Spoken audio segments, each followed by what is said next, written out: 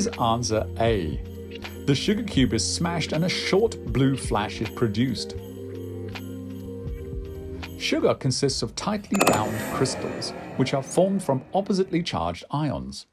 When the sugar is smashed by the hammer, the strong bonds in the crystal break. Electrically oppositely charged pieces move away from each other.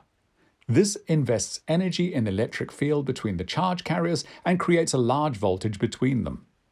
This discharges through a voltage flashover between them.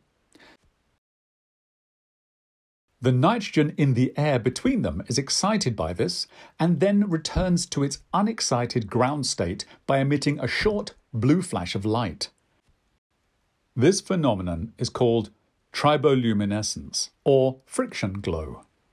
Cold light is an amazing phenomenon, but it is not enough to light a room.